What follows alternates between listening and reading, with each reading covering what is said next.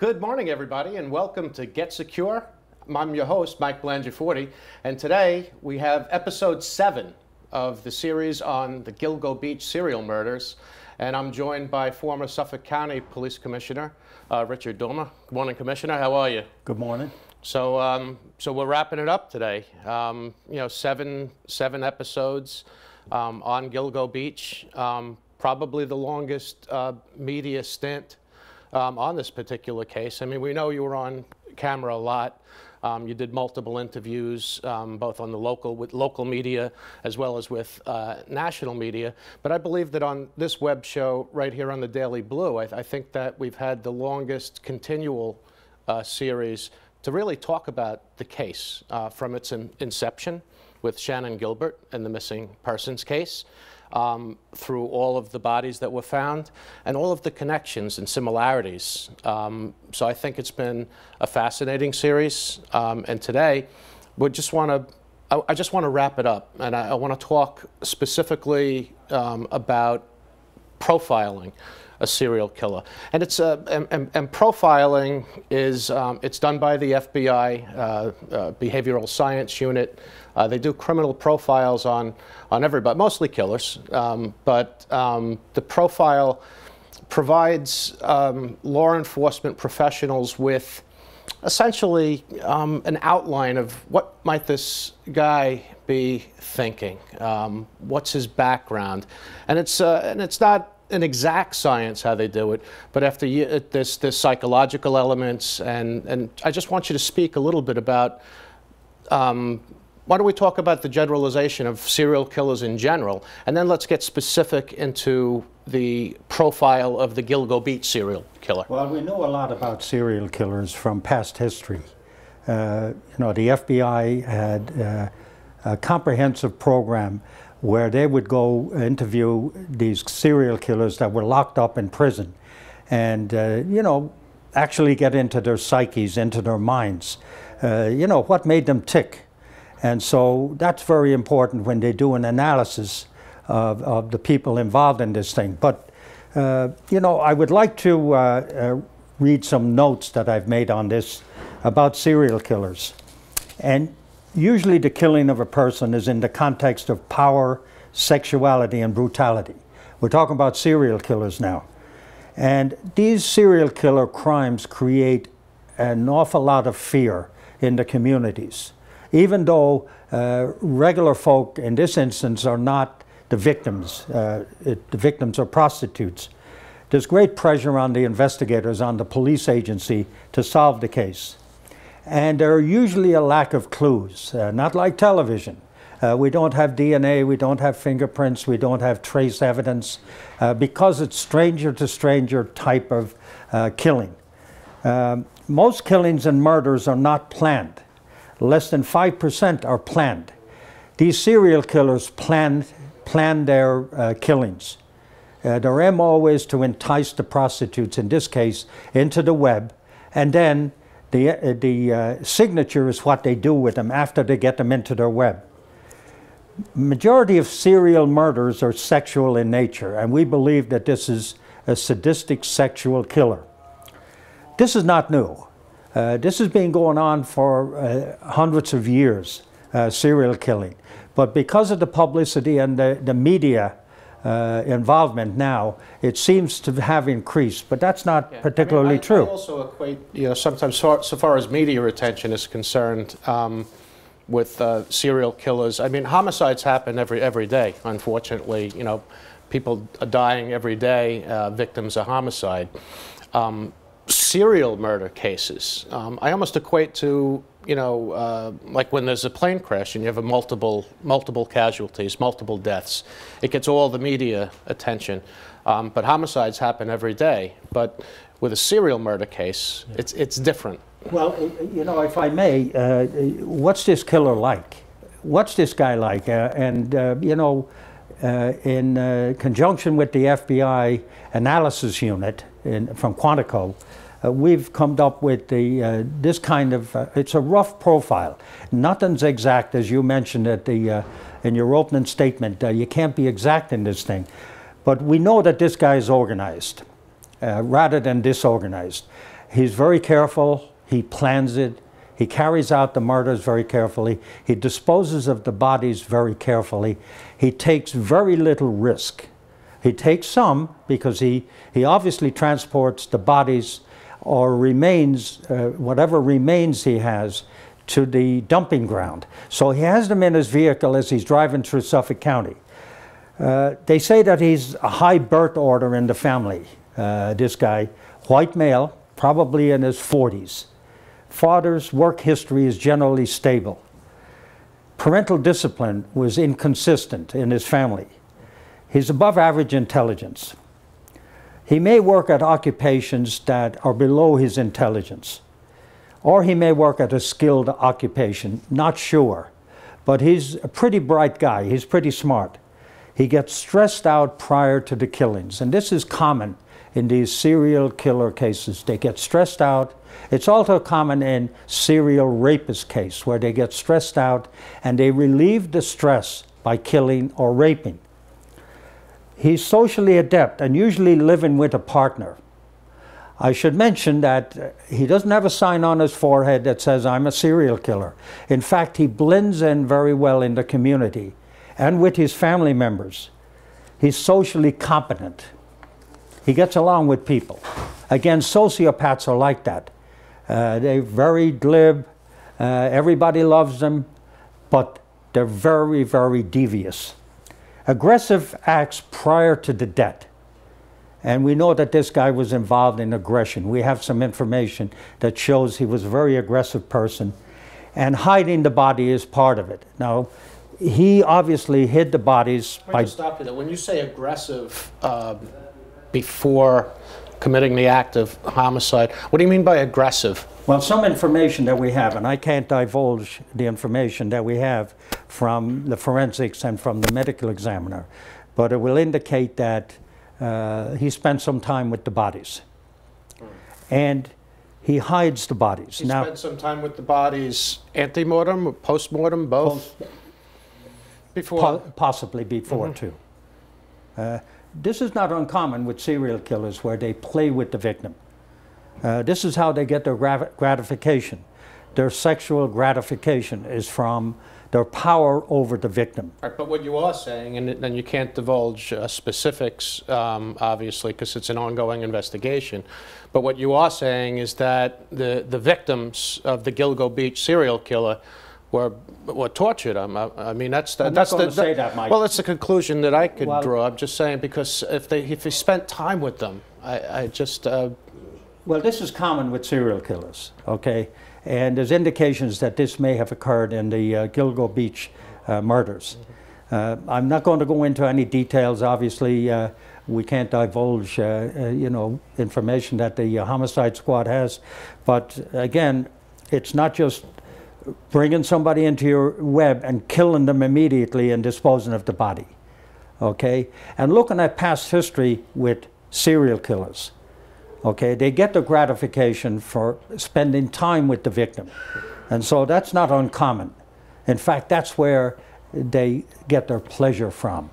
And they become addicted to that.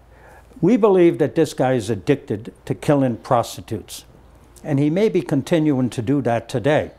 By the way, I should mention that hiding the body is part of that. Now, he didn't take too much of a risk by attempting to bury the bodies. It takes too much time. So from the time he pulled up on the side of the highway at Gilgo Beach till he walked through the brush, dumped the body on the other side of the brush, got back to his vehicle and left, was less than 30 seconds. It's still risky because somebody could see him, a police officer could pull over to check on why the vehicle was parked there. But that risk is what may catch this guy. I just want to talk about risk for a second, because sure, there's risk in you committing homicide, killing somebody. There's risk. There's risk in putting a body in the trunk of your car. There's risk in disposing of a body.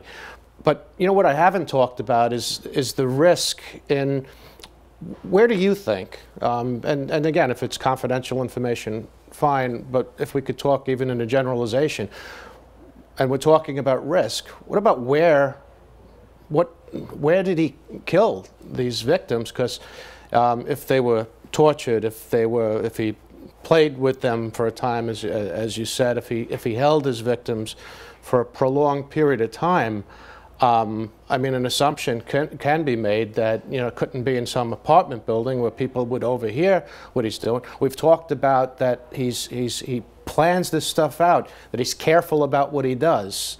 So my assumption, I'm not trying to play an armchair investigator here, you know, I'm just thinking like I was as a former squad commander in the NYPD, that he would have to be in some type of an isolated area. What are your thoughts? Yeah, he'd have to be in a private area. If he's living with a family, his family is away. Okay, and we looked at that. That's part of this equation. This is something we've looked at, the investigators looked at. Does he have a warehouse someplace? Does he have a private area where he can have these victims for some time, where nobody will disturb him?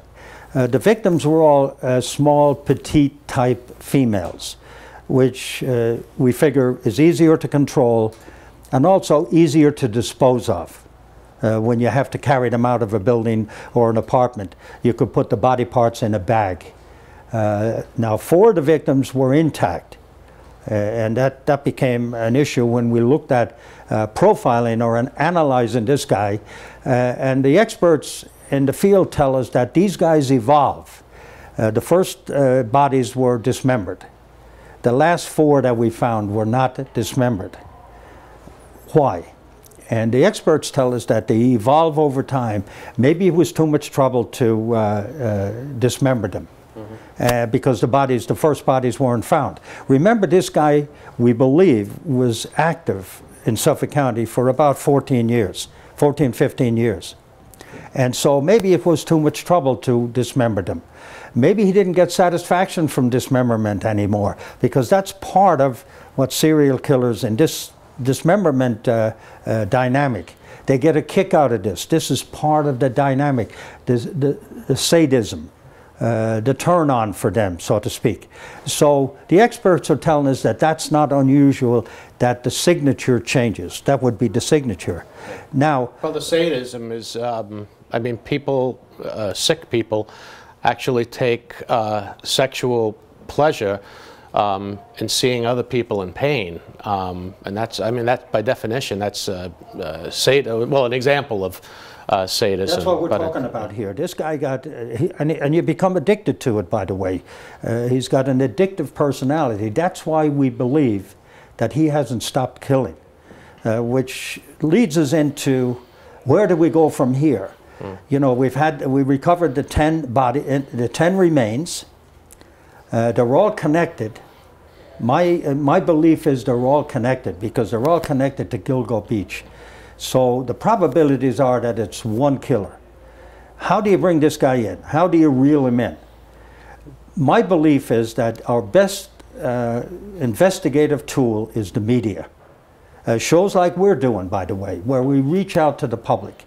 And, you know, I would recommend that on the anniversaries of the finding of the bodies, of the finding of the remains, that the police department, the task force, have a press conference attended by national media, local and national media, and again display the information we have, which I have here from the bodies that were or recovered remains. Right. I know you want to show the jewelry that was found I think that a couple of the victims. I think that they, on the anniversaries, they should put this out to the media. It may jog somebody's memory. This is the jewelry that was found on the toddler at Gilgo Beach. And the toddler... It's very common. There's a necklace, and there's a set of earrings there as well. It's very common jewelry. That was on the toddler, 7 miles away. The same type of jewelry found on the mom. Now, why 7 miles away from the toddler? So always a question I had, because there was another body found in such close proximity to the toddler, but the mother is found 7 miles away. I know. Can't explain this stuff. Well, this is the riddle. By the way, if a toddler goes missing in somebody's family, there's an outcry. the police are called, the family members want to know where their niece is, that kind of thing. That didn't happen in this instance. There's no report of this child being missing. There's no DNA in the database. The same for the mom. Right. Her DNA is not in the database. This indicates to us, and the experts tell us this, that they were in the sex business. And she brought the toddler with her. As horrendous as that is to think about that, this happens in that business. And the other thing that I believe should be put out to the media is the Asian male, because we And why found... don't you hold that up so people can see that, yeah. That's an Asian male. Mm-hmm. Again, the Asian male was not in the database. His DNA was not in there. He was wearing women's clothes. He was involved in the sex business. Mm-hmm. He was probably a prostitute. And we believe the same guy murdered this guy. And so, Baby Hope That's also important, you know, before we move on, is that the Asian male was wearing women's clothing, and he was also the victim of a homicide. But we also know that the Asian male was killed by blunt force trauma, which I know to you and myself, you know, certainly indicate that the killer didn't realize that he was a guy. And when I think he probably, when he did come to the realization, he acted in rage, thus blunt force trauma. Yeah, the theory is that he, you know, connected with this fella on, you know, Craigslist or Backpage, you know, something like that. And then when he encountered this subject, it wasn't a female. And so, again, this guy's a very aggressive, angry type of person, and blunt force trauma to this victim's head. Why was this person not reported missing again? Because he was in the sex business. Right. They all come back to the sex business. And, you know, this brings us to another point. This weekend, in one of the local newspapers, there was a big article about sugar daddies, where college students in New York City are now making arrangements with older men. These are females, older men who pay them money for companionship, which includes sex. And it's not uncommon. This is a big phenomena right now. So the Gilgo Beach killings and the killings of prostitutes have not deterred women from engaging in this kind of behavior, which, by the way, is very risky. The same thing on Backpage and Craigslist. You see the sex workers are still advertising their wares. So you would think that they would be very careful in who they would, you know, meet with, go to a private location with. These guys are very glib. This serial killer is very, very glib, very smooth. He talks these women into meeting him. And so this sociopathic personality, that's what they do. Do you think that the killer in Gilgo ever got cold feet with a victim, where there was apprehension? Yeah, they don't kill everybody they're in contact with. Again, we know this from history. Something happens. It can happen in their psyche, where they just don't have the killing urge anymore. The psychologist, the forensic psychologist, you know, tried to figure this out, what turned the person off. But we believe, and I believe, that this guy was in contact with prostitutes, sex workers, that he didn't kill. And so that's something that the task force should concentrate on, and they have been.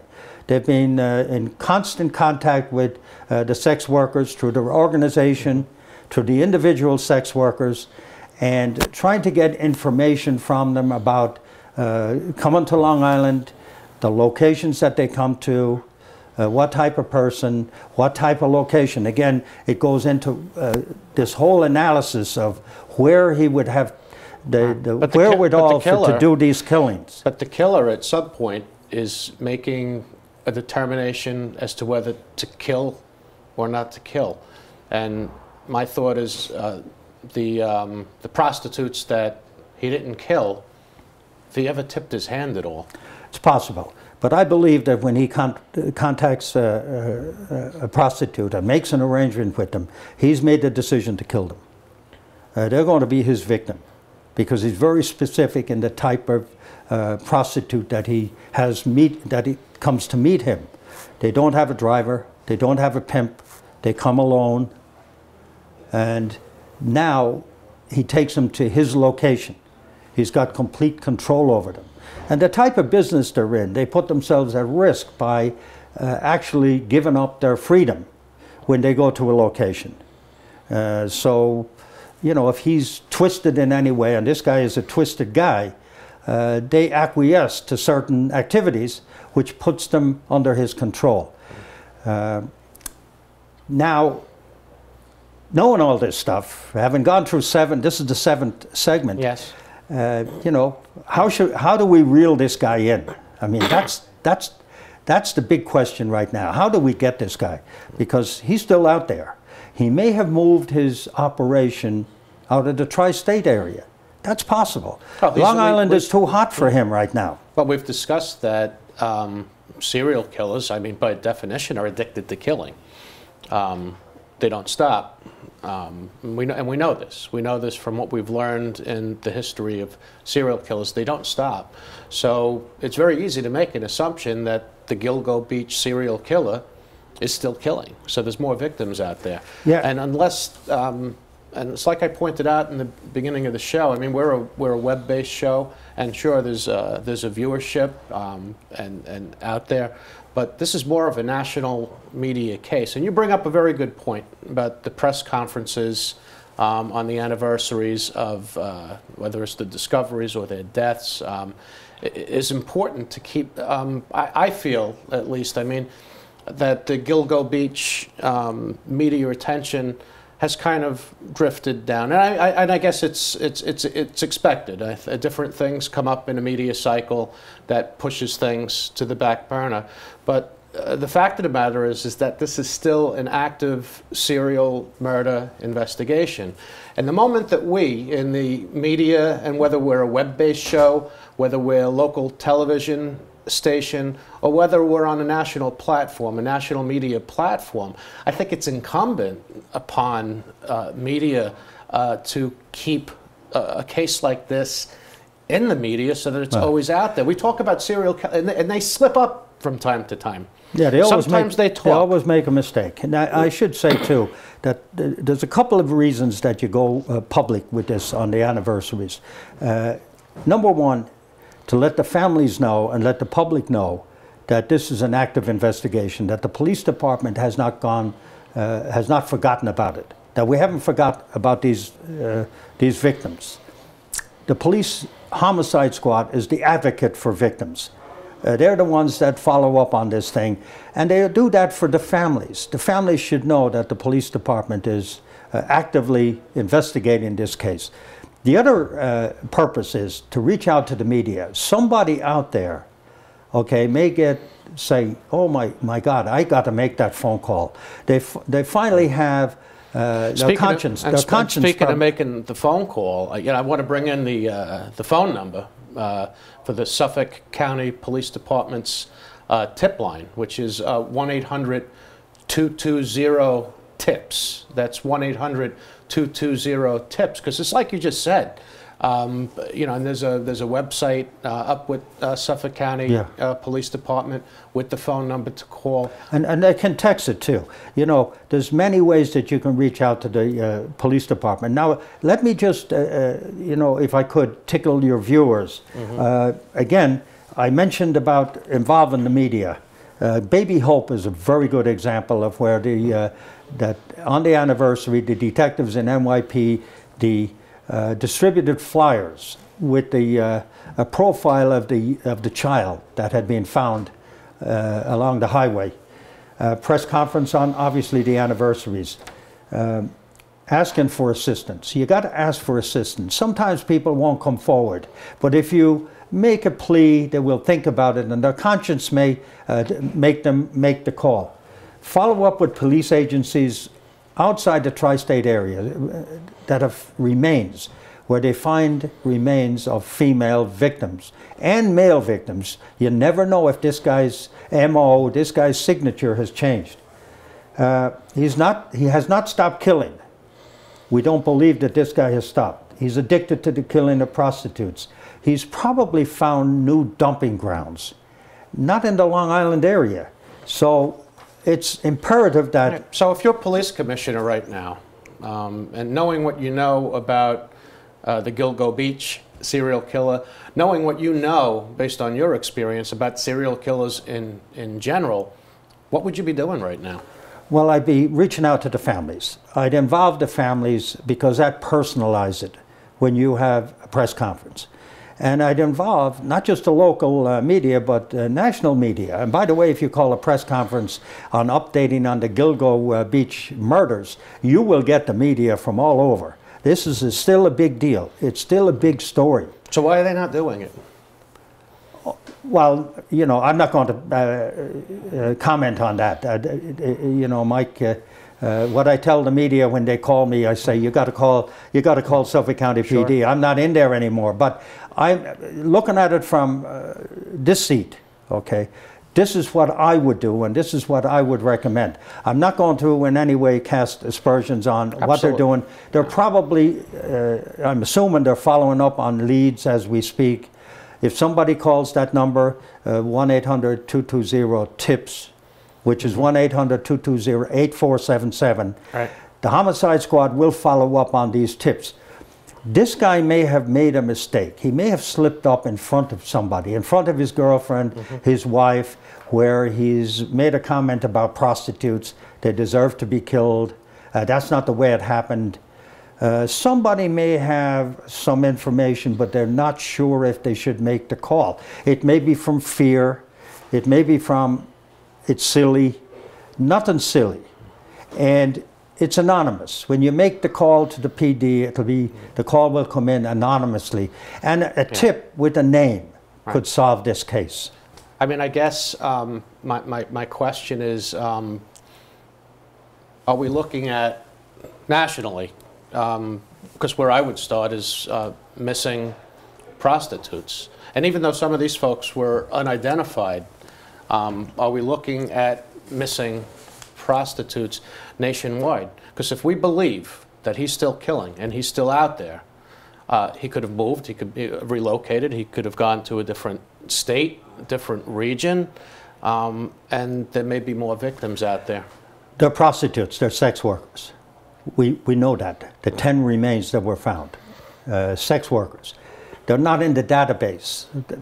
If an ordinary female from a college or from the streets or the shopping center goes missing, they go in the database. Every police department in the country puts their DNA in the database.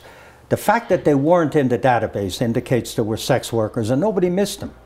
The first 4 were in the database because their families knew their activities and knew when they went missing because they were in contact with their families. Sure. Utilizing the families for the press conference personalizes it.